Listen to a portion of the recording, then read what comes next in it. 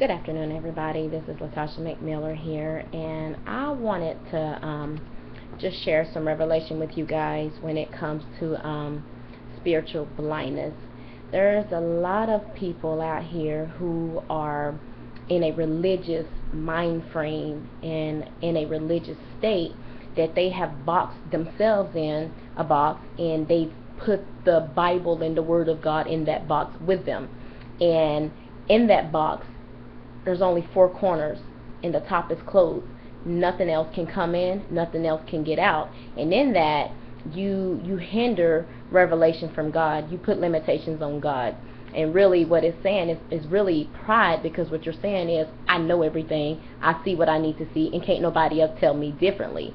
But we have to be people, especially walking in the Spirit. If you have the Holy Spirit, you have to be open to the Spirit of God, and you have to move with whatever it is that God is doing. And I wanted to just read a passage to you along the lines of spiritual blindness. And what had happened here is Jesus had just healed a man who was born blind. And of course, every time he did something good, the Pharisees and the Sadducees were always there on the scene to try to discredit truth. They try to discredit Jesus. And so what happened is that we're in John 9, and we're going to start in verse 35. And it says here, when Jesus heard that they had thrown him out, Jesus found him and said, this is the man that he healed that was blind. They had called him into the synagogue, and they was asking him all kinds of questions as to how he was healed, who healed him, and all that stuff. And so at some point they just threw him out. They just threw him out. And Jesus had found him, and he said, do you believe in the Son of Man? And he asked, who is the Son of Man, sir, so that I can believe in him? And Jesus said to him, you have seen him. The Son of Man is the one talking with you. And he said, Lord, I believe. Then the man worshipped Jesus. Jesus said, I came into this world so that the world could be judged. I came so that the blind would see, and so that those who will see will become blind. And some of the Pharisees who were nearby heard Jesus say this, and they asked, are you saying that we are blind too? And Jesus said, if you were blind, you would not be guilty of sin. But since you keep saying that you see, your guilt remains. So what's going on here is that they took the things of Moses and their own man-made laws, and they shut everything else after that off. In spite of God saying that he was going to do a new thing, in spite of God saying that he was going to send an appointed Messiah, the Lord was right there in their face. And because they had boxed in the things of God, they missed him. They totally missed it. They missed what God had done. In spite of them seeing how the good works that Jesus brought, the miracles that Jesus was doing, they just had it in their mind that our truth is our truth and there's nothing else. And in that, they boxed God off, and it turned into pride. And the Bible makes it very clear that God gives grace to the humble, but he resists the pride. They were very prideful. The very things that Jesus did, to set mankind free, they were totally opposing it. They were totally opposing it. And if you have that mind frame, I heard a message a couple of weeks ago, and the minister said something along the lines of, I would rather be a sinner than to be a religious fanatic.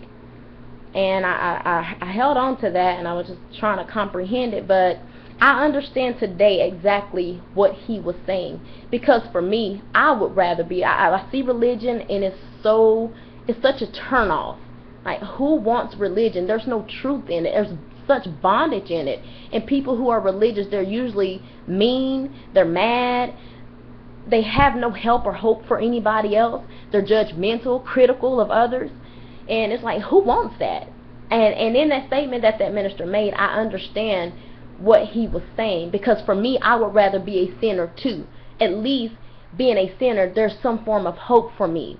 But when you're in a religious mind frame that you have truth, your truth is the only truth, your knowledge is nothing else can change your mind about what you think you know.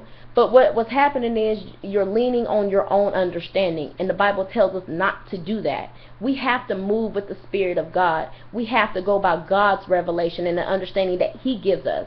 But when you have this religious mind frame and there's no spirit behind your religion, then you're totally missing out on God. You're totally missing out on God. And I would just encourage you today, if you feel that you are bound by a religious spirit, go to the Lord and ask Him to set you free. Ask Him to show you if there's anything that you're missing, that you're not seeing, to open your eyes to see what you need to see.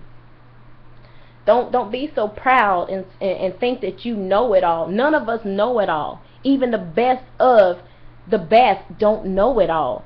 God is doing things daily that we have to be open to the Spirit about. And the Bible makes it very clear that Jesus did so much than what is written in the Bible. And John said that there wouldn't be enough books to write about all the things that Jesus did. So just because you don't see it in the Word of God don't mean that it didn't happen and it's not there.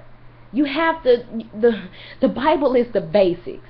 That's all there is. The Bible is the basic. It's basic for our living. And I know that, some revelation God only gives to other people because He knows those certain people can handle it. And the Bible for us is the basic. So, it's the foundation. If something comes your way and it may not be in the Bible, but it lines up with the Bible, seek the Holy Spirit about it. He'll let you know if it's truth or if it's not. So I just really want to encourage you guys who may be bound by a religious spirit. You guys who may think that there's nothing else more to the Bible, there's nothing else more to God than what you have already read, and you know it all. You don't know it all. None of us knows it all. God has greater things that's coming. From Genesis to Revelations, there's things that have taken place, and then there's still things to come. So I encourage you that if you don't have Jesus Christ as your Lord and Savior, ask Him to come into your heart and be your Lord and Savior, and to send you the Holy Spirit, who is our helper, and it is His job to lead us into all truth. Amen. So I would encourage you just to humble yourself and to ask the Lord to open your eyes, to take the blinders off your eyes, that you may see what it is that you need to see when it comes to the things that's of His kingdom and the things that's of the Christ type life. Jesus said that He came that we can have life, and we can have that life more abundantly. There's no reason why you shouldn't be living your life to the fullest and experiencing the promises of God. So I just truly pray that you would just take the time to examine yourself and ask the Lord to show you what you need to see. Amen.